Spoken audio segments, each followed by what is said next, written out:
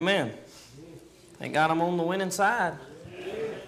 Amen. We was talking about that in Sunday school. I mentioned that in teenage Sunday school this morning. A little too loud, Brother D'Angelo. I mentioned that in Sunday school this morning about being on the winning side. And you know what? When you was born in this world, you was lost. Nobody was born saved, by the way. You was born lost. And when you got saved, you went from the devil's team to God's team.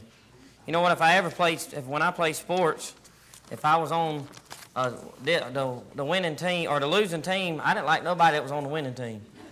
You know, when you move from the losing team to the winning team, you got on the Lord's side, there's a devil on that other team that hates your guts. He can't stand you. And we talked about how the devil tried to wear you out in this Christian life, and you just better be careful. He tried to do it a little bit at a time. Slip in, and he'll just wear you out. It's what he said in Daniel chapter 7, verse 25. He said he'll wear out the saints of the Most High. Be careful. Matthew chapter number 27. Matthew chapter number 27. I won't be long. We'll go get some cake and ice cream. Matthew chapter number 27. Good singing tonight, choir. Wasn't too bad. First practice we had in about 2 years. Wasn't too bad. We already got booked for a revival. It ain't no joke. We got about 2.5 weeks, so we better tighten up a little bit. But that was pretty good tonight. Matthew chapter number 27. Sometimes you got to have faith, but sometimes you got to be smart too. I should have practiced before now. But Matthew chapter 27. Good anyhow. I'm glad I'm on the winning side. If you're not, you can get on that side tonight, I promise you. It don't take but an instant, and you can be switched sides. Matthew chapter number 27. You know what? Sometimes you play pickup basketball, you get on the losing side, and you stuck there all day long. Because most of the time the winning side keeps the court, and they might just keep on winning. You can't never get on the winning side. But if you're here and you're lost, you don't have to be stuck on the losing side. You can get put on the winning side tonight.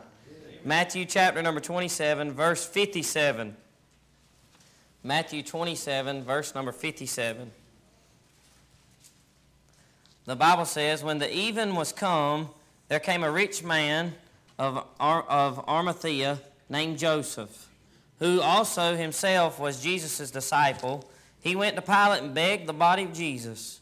Then Pilate commanded the body to be delivered, and when Joseph had taken the body, he wrapped it in a clean linen cloth, and he laid it in his own new tomb, which he had hewn out in the rock, and he rolled a great stone to the door of the sepulchre and departed. And there was Mary Magdalene and the other Mary sitting over against the sepulchre. Now the next day that followed, the day of the preparation, the chief priests and Pharisees came together unto Pilate, saying, Sir, we remember that deliverer said while he was yet alive, after 3 days I will rise again. Deceiver, that deceiver, they called him a deceiver. He is a deliverer, he's not a deceiver. It says, after 3 days I will rise again. Verse 64, command therefore that the sepulchre be made sure until the 3rd day, lest his disciples come by night and steal him away, and saying to the people, he is risen from the dead, so the last error shall be worse than the first. Pilate said unto them, ye have a watch, go your way, make it as sure as you can. I like that phrase right there, make it as sure as you can. Verse 66, so they went and made the sepulchre sure, sealing the stone and setting a watch. Brother Nolan, you pray for us tonight.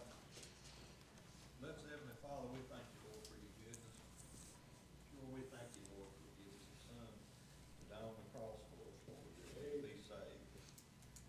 Lord, we just ask that you'd meet with us tonight. God, I just pray that you put a hedge about our brother as he preaches the word tonight. God, that you'd give him everything that we need to hear, Lord, that would help us to be drawn closer to you, to be the vessels that you'd have us to be.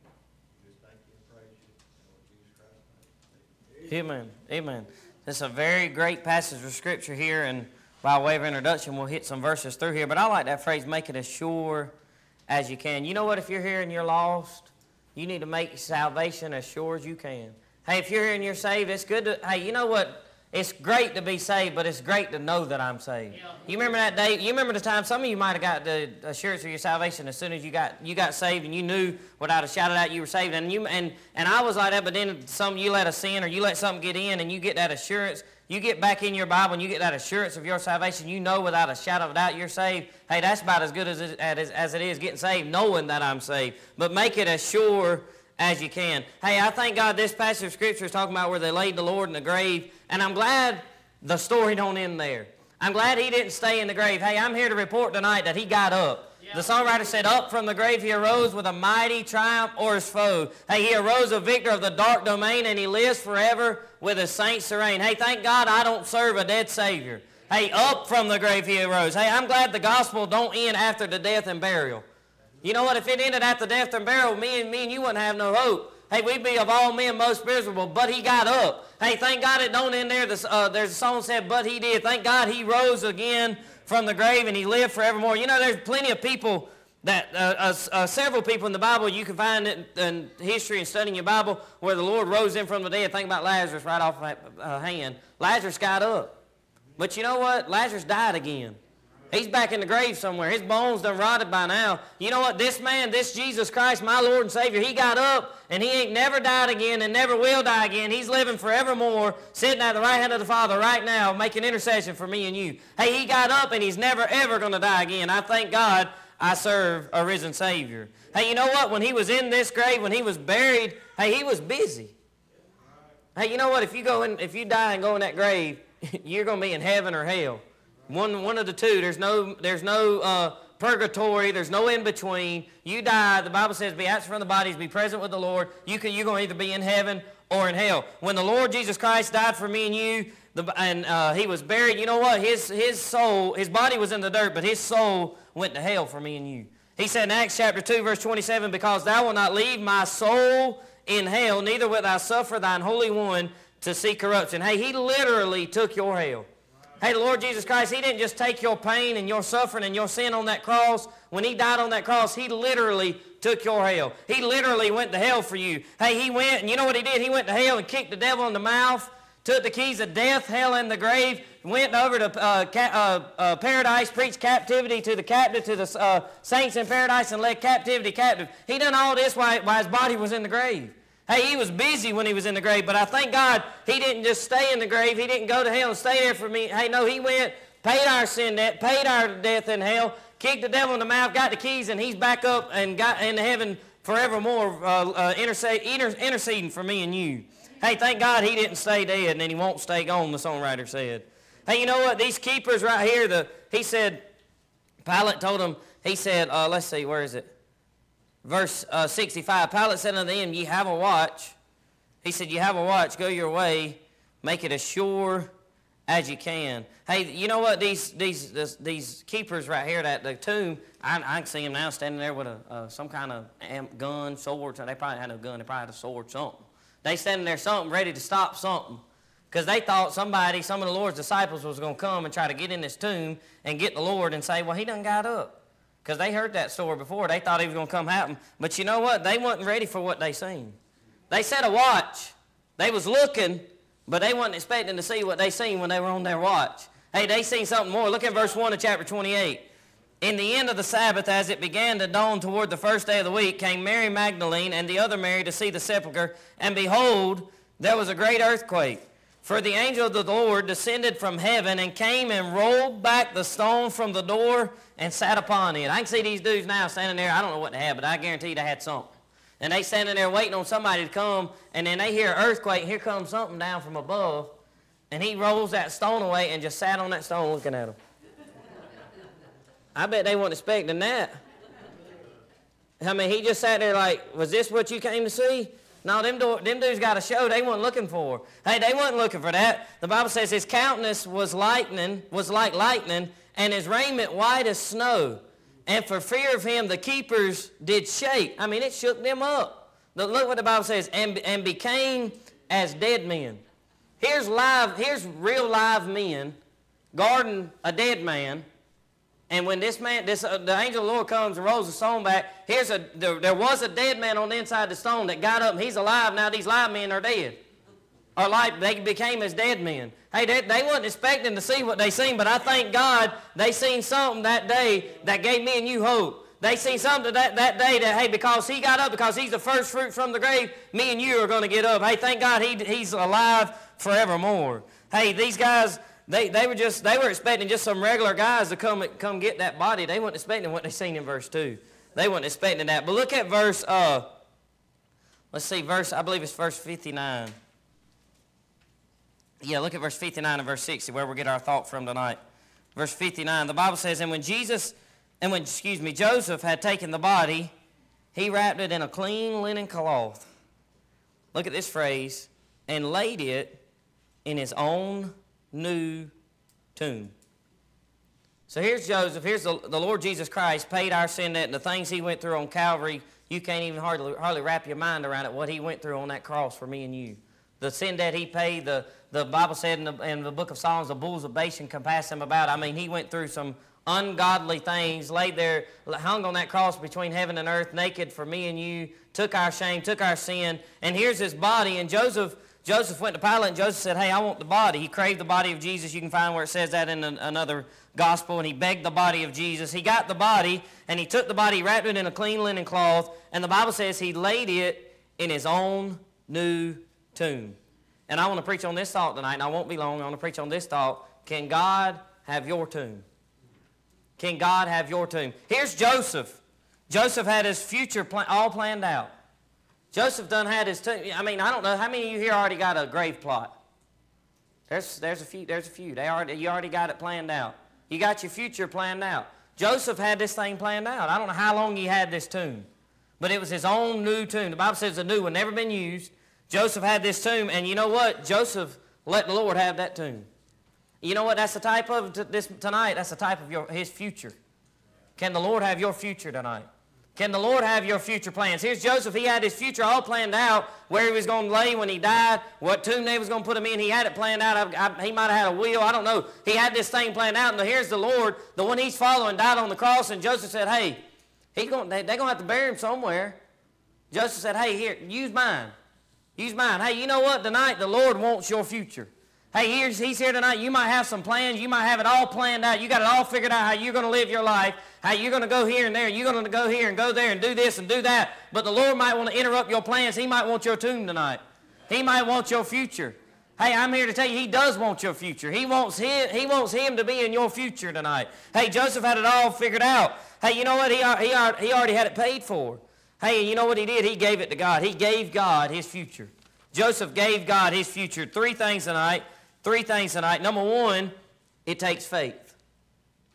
Here's a man, Joseph, and he's seen what they just done to the Lord, how they just killed him and destroyed him. They hated his guts.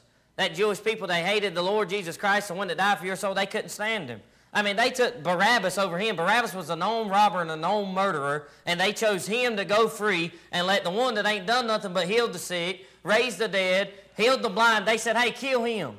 Kill him. They hated him. They couldn't stand him, and he didn't do nothing wrong. So here's Joseph. He said, hey, look, I'll be numbered with him. You know what? That takes faith. It took faith for Joseph to say, hey, put him in my tomb. Put him in my tomb. Number me with him. Hey, I'm with him. He's with me. I'm with that man. That man that you just killed that ain't done nothing wrong. Hey, no doubt it took faith for Joseph to say, hey, you can have my tomb. Hey, you know what? If you're here tonight, the Lord wants your future. It's going to take some faith. It's going to take some faith, young people, to put your future in God's hand. It's going to take some faith to say, hey, God, I don't know what you got in store. I don't know what you got planned, but here's my life. Do what you want to with it. Hey, here's Joseph. He gave the Lord his tomb. He didn't. You know what, Joseph, he had no clue what God was going to do with his tomb. I mean, he heard him say, and the disciples heard the Lord say, he'd destroy this temple in 3 days, he'd raise it up again, but none of them understood it. None of them. And here's Joseph, and I beg to differ. He probably didn't understand it either. So he said, hey, Lord, here, you can have it. Joseph had no clue what the Lord was. You know what? If you give the Lord your future, you give the Lord your life, there's no telling what he can do with it. There's no telling what he can do with it. Hey, it's going to take faith to give God your future in this life. Hey, you know what? When you got saved, when you got born again, you put your faith and your future in God. You know what? Your eternity, you're going to spend eternity somewhere. That's your future. Eternity's out there somewhere. It's future. You know what? If you're here and you're saved, you put your faith and your future in God's hands. Why can't we put our future in this life in God's hand? We can trust God with our soul. That's the most valuable thing you got, your soul. The Bible says, what shall a man give in exchange for a soul? Hey, a soul of man is the most valuable thing on this earth. And we put our faith in God. We trust him with our soul. But a lot of times, I say we because that means me too, we have the problem of putting our faith in God in this life. We say, God, well, I know without a shadow of doubt I'm saved. I know you can handle that. But here's my life. And I don't know if I can do that. God, I don't know if I can take that step of faith right there. I don't know if I can do this. I don't know if I can do that. It's going to take faith tonight to give God your tune, to give God your future. Hey, it took faith. Hey, you give God your future and there's no telling what he might do with it. Hey, we trust God with our soul. Why can't we trust him with our life? Look in John chapter 6. John chapter number 6. Hey, God wants your future tonight. If you're here and you're lost, God wants your future. He don't want you to die and burn in hell. The Bible says he's not willing that any should perish, but that all should come to repentance. John Calvin was a liar. He's not willing that any should perish, but that all should come to repentance. But if you're here and you're saved, God wants your future in this life. He wants your plans in this life. He wants your desires in this life. Hey, he wants you to live a life pleasing unto him. He wants you to go out and be an example in this life for him. He wants you to live for him in this life. John chapter 6, verse 9. We all know this story. We'll just read verse 9. We might read one more verse. But the Bible says, there is a lad here which hath 5 barley loaves and 2 small fishes, but what are they among so many? And Jesus said, make the men sit down. Now there was grass in that place, so the men sat down and number about above 5,000. And we won't read the story, but here's where the Lord came, and I'm sure all of us know it. And by the way, they were in a desert place, and the Lord sat down, and they sat down in grass. So there's another miracle right there. You try to get, it's hard to get grass growing in this sand in the sand hills. Here's a desert. And they got grass, and the Lord got grass and made them dudes sit on grass. But here's a little boy, and here's his lunch. His mama prepared for him. His mama prepared his lunch. And you know what this lunch was? He wasn't eating that. He ain't eating lunch at breakfast time. He got this lunch and left out that morning, and that lunch was for the future, for down the road, later on that day. And here he comes, not knowing what he's going to come up on, not knowing what he's going to come to. And here he comes, and he finds the Lord here, and the Lord's looking for somebody with a little bit of faith. And the Lord said, hey, the little lad said, hey, you can have my lunch. I bet somebody, hey, that's his future. That's what his mama planned for him. That's what his plans in life. He gave his future plans to God. He put it in God's hand. I bet there was somebody there said, man, you see all these people. What's that little bit going to do? What's that going to do? Hey, I don't know, but a little bit with God can do a lot. A little bit with God can do a whole lot. Who was it said God, one man in God equals the majority? Hey, I don't care how many's on the other side. One man in God's going to outnumber them every single time. Hey, this little boy gave God his future plans. It took faith, no doubt. No doubt it took faith for him to give God his lunch. Hey, it took doubt. It took faith. Hey, it don't look like much. And really, honestly, there's 5,000 men, not counting the women and children. 5 loaves and 2 fishes. It don't look like much. You know why? Because it ain't much. Just simply put, it ain't 5 loaves and 2 fishes wouldn't feed us tonight. It wouldn't hardly feed me. You know what I'm saying? And here's this boy, and it don't look like much because it ain't much. But say, well, what's the difference in the story? God showed up. But God, hey, it don't look like much and it ain't much, but here stepped God in, and he done another miracle that we still talk about today because a little boy gave God his future. Because a little boy put his future in God's hands. You know what? God wants your future tonight. He wants your future plans. Number 1, it's going to take faith. Number 2, you're going to have some fear. Say, what's that mean? It ain't going to be easy. It's not going to be easy to hit an old-fashioned altar and say, God, here's my life, here's my future, do exactly what you want to with it. You know what he might do? Some of you probably heard about it this weekend. He might want you to go to Haiti. Y'all hear about that missionary and his wife? I believe they was in their 30s in Haiti with all that junk's going on in Haiti with those gangs, and they got killed, both of them, over the weekend. That ain't easy. That ain't easy. But you know what? That missionary, that couple made I guarantee you they made a promise to God. I don't know, it might have been 2, 3, 5 years ago, and they put their future in God's hands, not knowing what it was going to come to, and that's what happened. Say, I don't understand that. Hey, God knows. God knows, but what I'm trying to say tonight, if you put your future in God's hand, you're going to have to overcome some fear. It's going to be scary.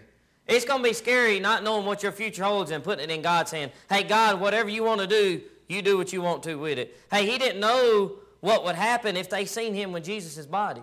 Here's Joseph. He said, hey, I want that body. Look in John chapter 19. John chapter 19. Here's another passage about another account in this Gospel of John of the same thing that's happened here. And here's the way John seen it. And you can find in Matthew and Luke, he just simply says he craved the body, he begged the body. And here in John, we'll see what he says. But in Mark, the Bible says Joseph boldly went in and said, hey, give me that body. And here's John, this way John seen it with John's eyes. John 19, verse 38, the Bible says, and after this, Joseph of Arimathea, being a disciple of Jesus, but secretly for fear of the Jews, besought Pilate that he might take away the body of Jesus, and Pilate gave him leave. He came therefore and took the body of Jesus. So you know what Joseph had to overcome? Fear. Joseph had to overcome fear to give God his future. Here's a man that they hated and they just killed. They couldn't stand him. And here's Joseph he's fixing to put himself in the boat with this man when he goes and gets his body. You know who buries you when you die? You know who your pallbearers are? Usually it's the closest people to you. It's people close in your life, men close in your life, usually how it works. And here's Joseph, and he's the pallbearer, if you will. He goes and gets the body and puts it in his tomb. He gives God his future, and he's numbered with this man that they hate and they just killed. There's no telling what they might do to Joseph if they see him with this body.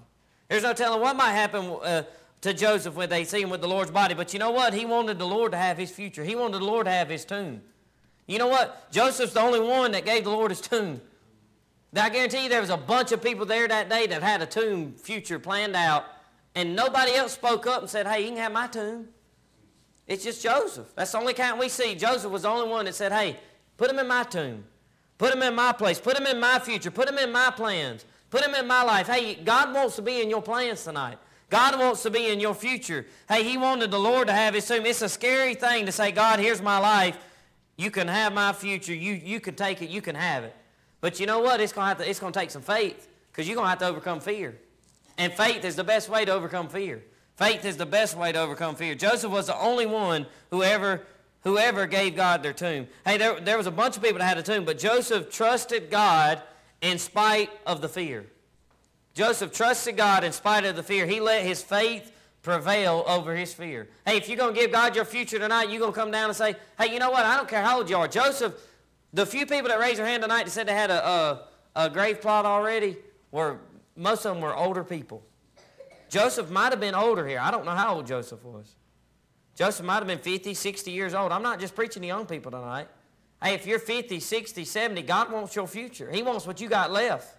He wants your future plans. He wants you to put your life and your future in God's hand. Joseph trusted God in spite of the fear and in spite of what might happen to him. In spite of the trouble, he trusted God and he let his faith prevail over his fear. Number 3, lastly, number 1, it's going to take faith. Number 2, you'll have to overcome fear. And number 3, he'll return the favor. Here's Joseph. Lord died. Joseph said, hey, put him in my tomb. Here's his tomb. He said, put him in my tomb. And you know what? 3 days later, Joseph got that tomb back. Lord got up. He got that tomb back. Hey, you give God your life, there's no telling what he'd do with your life. He'll turn around and give it. Yeah, I know you've heard testimony after testimony and Daddy says all the time, where a country boy from the sticks didn't have nothing, gets to travel the world and preach the gospel. Why? Because he gave God his life, and God turned around and gave it right back to him. Hey, you give God your life, God might let you do something you never dreamed you could do. Hey, here's Joseph, and he gave the Lord his tomb, and 3 days later, he got that thing back. God gave his future back, but it was a lot different than what it was before he gave it to him. And we'll see that in a minute. It was a lot different. God gave Joseph his tomb back. Hey, you give God your future, and he'll give you a life you could never dream of. Hey, he'll give you something you couldn't even fathom it. You couldn't even think about the life God could make out of you, what God could do with you if you give him your future, if you give him your tomb tonight. Hey, you know what? Joseph got his tomb back, and everybody knew 3 days later when Joseph got that thing back, everybody knew God had been there. Everybody. There was no doubting that somebody, some higher power, somebody different than Joseph had been in that tomb. That wasn't Joseph laid in that tomb. God had been there. You know what? People still go to Joseph's tomb today. You know why? Because God showed up in that tomb one day. You know what? You give God your life, you might be remembered for years to come. You know what? And even if you're not, it's not about you. It's just about you giving God your life, giving God your future, giving God your tomb. Hey, just because one man gave God his future, we're talking about it 2,000 plus years later. Because here's a man that had his future all in his hands, had his future planned up, his life, and he said, you know what? God needs this right now more than me. God needs my future. God wants my future. God wants to use my future. Joseph gave God his future, and God gave it back. Hey, you know what? When he got it back, you could tell God had been there. You know why? You know what? You can read it. I encourage you to go home and read it. You can read these passages, accounts of this in the Gospels. And Joseph, and there was another disciple that helped him in one of the Gospels that's given, where they went and they, there's a bug right there. I about got him.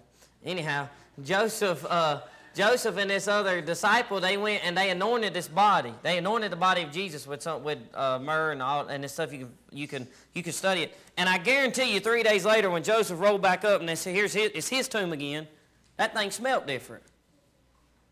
You know why? That anointing that they put on the Lord, that aroma was still in that place. You know what? You give God your future, you give God your life, you let God move in, you give him your future plans and lay it in God's hands, you'll smell different.